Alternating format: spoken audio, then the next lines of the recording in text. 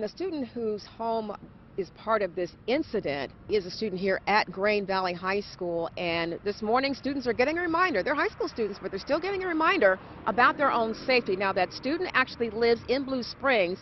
She was getting off the bus yesterday. Bus driver and she spotted a suspicious man inside at the bus stop.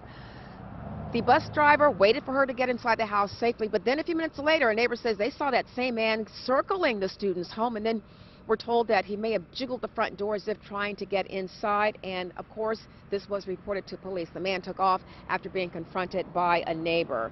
Now, I spoke with the assistant superintendent this morning who went to the student's home right after learning about this incident. He posted something on Facebook, the Facebook page for the school district, alerting parents as to what happened, wanting parents to talk with their students about being safe. Blue Springs police telling me this morning they're still trying to check out that partial license plate they got, trying to track down that minivan the man was inside. They tell me no crime was committed, but they want people to be aware of what happened, and they're going to be keeping up their extra patrols in neighborhoods, especially those with bus routes, until further notice.